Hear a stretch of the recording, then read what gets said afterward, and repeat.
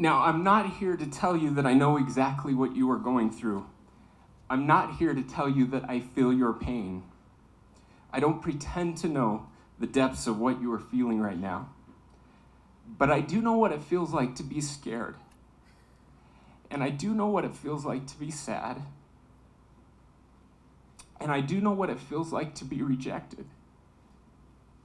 And more importantly, I know what it feels like to be loved. I grew up in a small town. I went to a small rural high school. There were some kids in my class that were different than me, and sometimes I wasn't kind to them.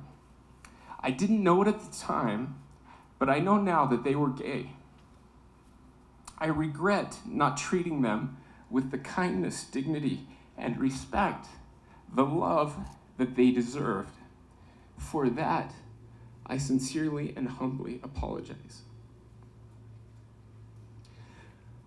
Over the intervening years, my heart has changed. It has changed because of you. It has changed because I've gotten to know many of you. You have been very patient with me as I went through this change. You even helped me learn the right letters in the alphabet in the right order, even though you keep adding new ones. You have been kind to me. Jim DeBacchus even told me I dress nice once, and I know he's lying.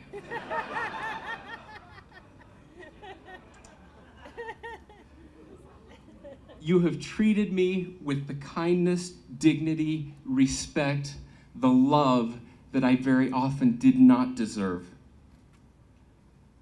And it has made me love you. But now we are here. We are here because 49 beautiful, amazing people are gone. These are not just statistics. These were individuals. These were human beings. They each have a story. They each had dreams, goals, talents, friends, family. They are you and they are me. And one night they went out to relax, to laugh, to connect, to forget, to remember, and in a few minutes of chaos and terror, they were gone. I believe that we can all agree that we have come a long way as a society when it comes to our acceptance and understanding of the LGBTQ community. Did I get it right? All right. However, there has been something about this tragedy that has very much troubled me. I believe that there is a question, two questions actually, that each of us needs to ask ourselves in our heart of hearts, and I'm speaking now to the straight community. How did you feel when you heard that 49 people had been gunned down by a self-proclaimed terrorist? That's the easy question. Here's the hard one.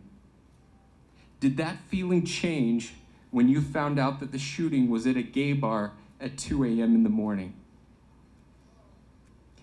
If that feeling changed, then we're doing something wrong. So now we find ourselves at a crossroads of hate and terror. How do we respond? How do you respond? Do we lash out with anger, hate, and mistrust? Or do we, as Abraham Lincoln begged us, appeal to the better angels of our nature? Usually when tragedy occurs, we see our nation come together.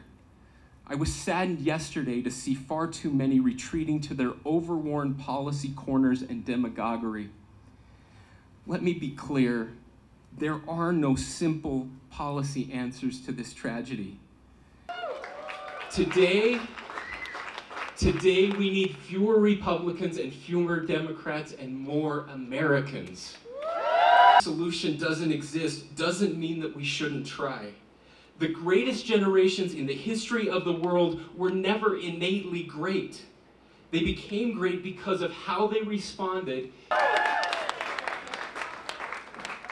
Ultimately, there is only one way for us to come together. It must happen at a personal level.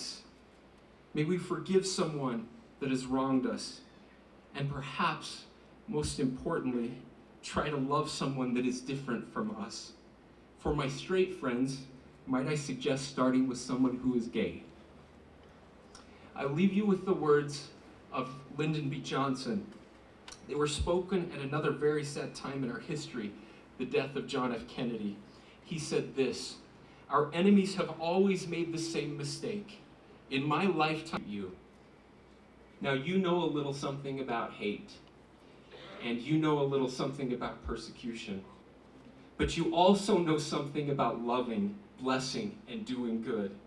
What our country needs more than ever is less politics. From the Utah legislature,